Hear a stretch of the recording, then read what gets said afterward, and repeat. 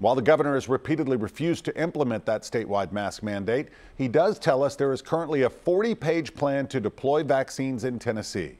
And the first doses are expected to arrive in Tennessee in 3 weeks. News Channel 5's Kyle Horan spoke to Governor Lee today about the state's plans to tackle vaccine distribution.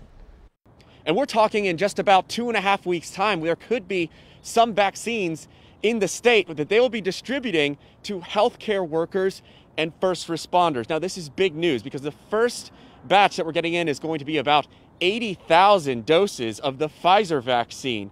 That means they're going to start off their vaccine plan. Now, the way this is going to work is there are several phases to the plan, starting with phase 1, which is those healthcare workers. Then it's going to move to phase 2, moving to essential workers. So the state is ready for these vaccines to come in.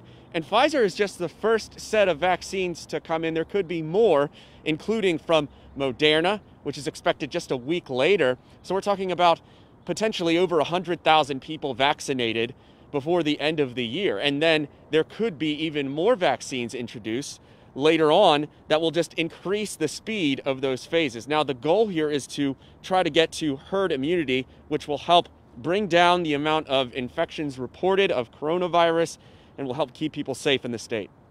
Now, news of these vaccines coming to the state is good news. However, there's going to be some issues with transporting and keeping these vaccines cold, okay? Because some of the hospitals are going to have these freezer units that are going to come with the vaccines. They're going to have to keep them under a certain temperature, at least for the Pfizer ones, before they're distributed. Also, we learned that these vaccines only last 14 days, which means that they'll have to get them out into the general public very quickly.